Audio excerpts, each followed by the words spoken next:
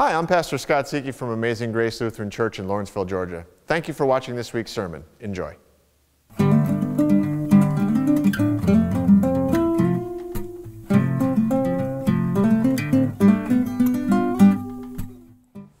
Well, the good news is that the boys' lacrosse season ended last week, so you don't have to hear any more lacrosse stories after today. The bad news, of course, is that the old guy season picks up in a month, so you'll have to start hearing about my games instead of theirs. Sorry about that. But so the season ended last week, and it was the playoffs. It was very exciting. And we had a first-round playoff game against our arch-rival team that we'd never beaten, and we'd actually never even won a playoff game. So the game starts. It was bright and early, 9 o'clock in the morning on a Saturday, and we scored the first goal. And I was like, oh, this is great. And then we scored the second goal. I thought this is going really well. And then we scored the third goal. And I was like, I'm not really sure what's happening here, but the other team started getting a little chippy.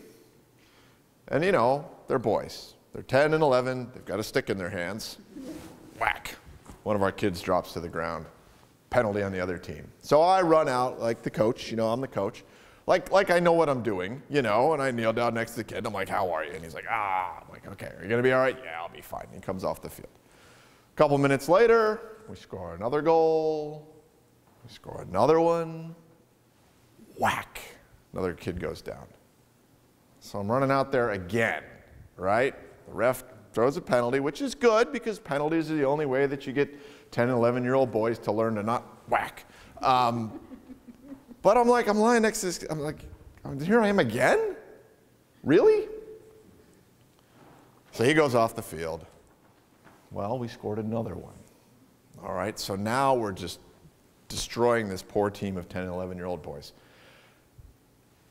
Whack, and another one goes down. And I didn't see a penalty this time. The ref didn't call a penalty. So I run out there, and I'm kneeling next to this kid. He's lying on the ground. He's rolling around. He's like, I got hit in the back. And the referee's just kind of standing there. And I just gave him a look, right? Now, one of the other coaches said that the look that I gave him was like the look that Rocky gave in Rocky III when Apollo Creed died. Now, I had no idea what he was talking about. I'm like, I have no idea what you're talking about. Well, this is the look. That's the look. All right?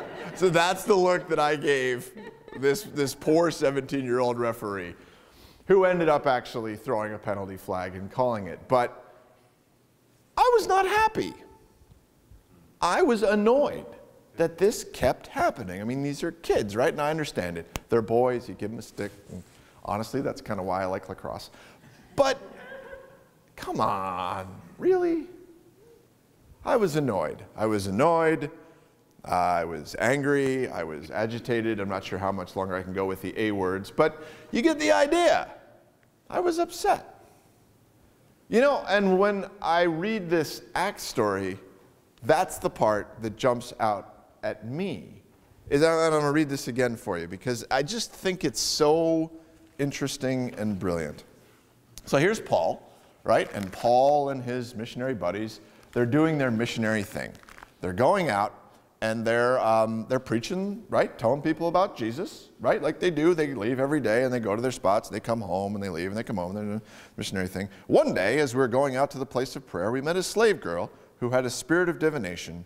She followed Paul and us, and she would cry out, "These men are slaves of the Most High God who proclaim to you a way of salvation." Okay, now what does that mean? It means she's making fun of them.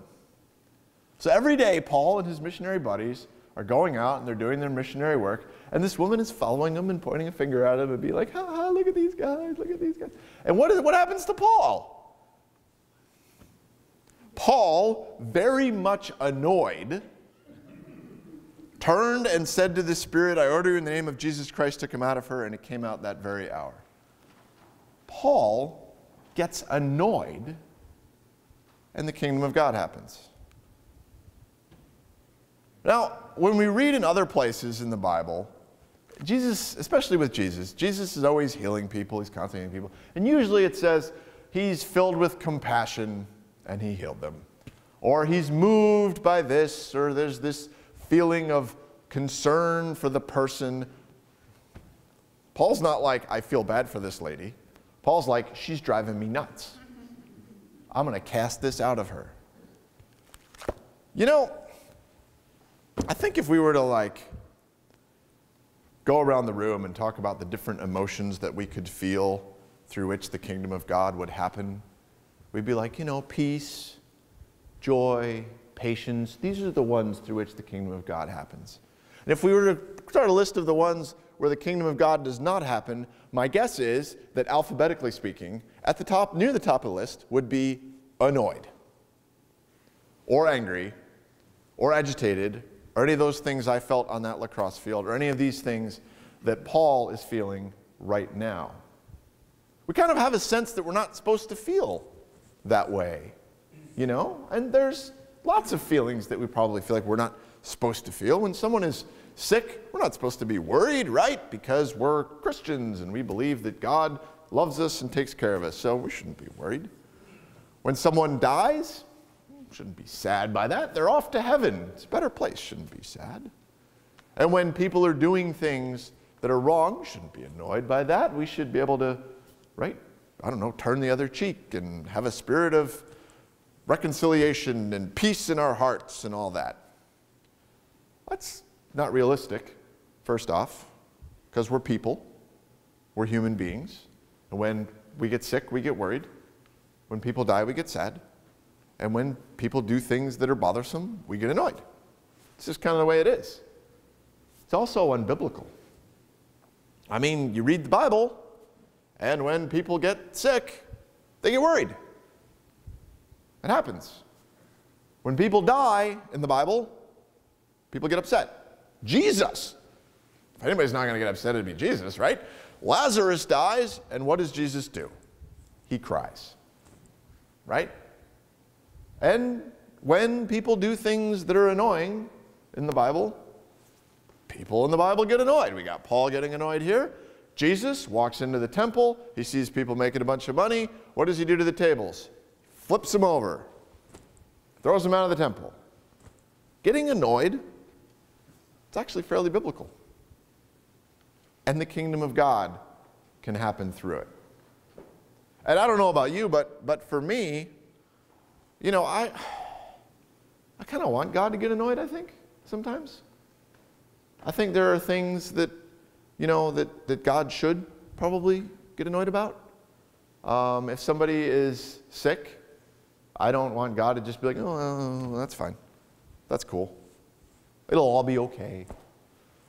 Somebody dies, I don't want God to just be like, oh, well, that's whatever. I mean, these 4 girls that died, these UGA students, I don't want a God who's just going to be like, oh, well, whatever. It's all right. And I don't want a God who's going to see things in the world that shouldn't be the way they are and not get annoyed by that and not do something. I mean, we talk about God as a parent, as a father usually, but on Mother's Day I think it's helpful to realize that God is bigger than just a mother, a father God we can think of as a mother. That's all right. Yeah, you know what? Sometimes it's good for parents to get annoyed at their kids. Sometimes good things happen when we do that.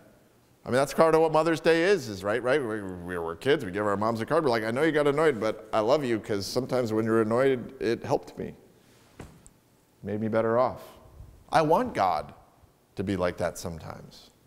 I mean, I think we all do, right? The thing is, right, we just don't want God to be annoyed at us. Right? I mean, that's what we don't want. So, you know, we can work on that, right? We can work on that. But we can also work on getting annoyed about the right things.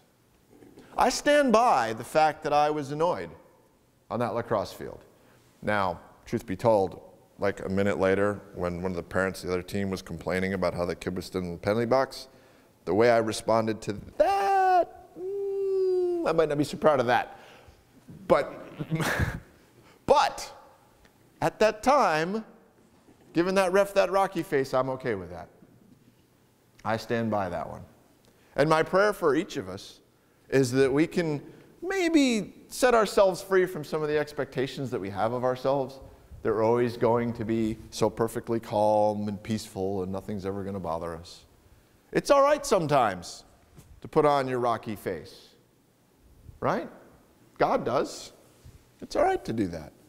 And when it happens, and it's following God, that's what part of what following God is, I think. Part of following God is getting annoyed at the right things. And so my prayer for each of us is that instead of being the one God gets annoyed at, we can get annoyed with God together about the right things and not be afraid to put on a rocky face and let the kingdom of God happen. Remember, God loves you, and so do I. Amen.